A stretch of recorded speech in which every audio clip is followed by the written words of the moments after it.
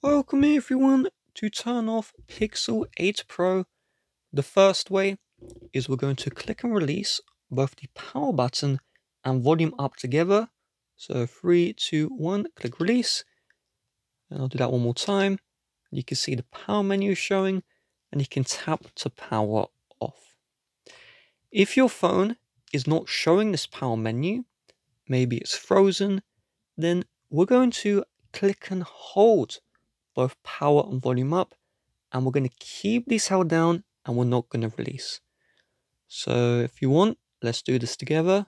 We're going to start in 3, 2, 1. Press and hold power volume up. Keep these held down. Do not release. And eventually, the phone is just going to show a black screen. So any second now we should see a black screen. And if you want, you can release now.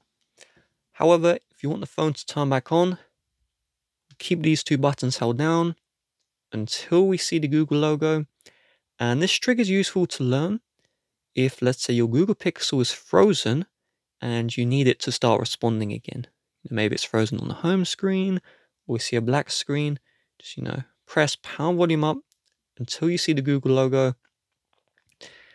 If we still don't see anything here, I'm going to release from power volume up and then I'm just going to press the power button.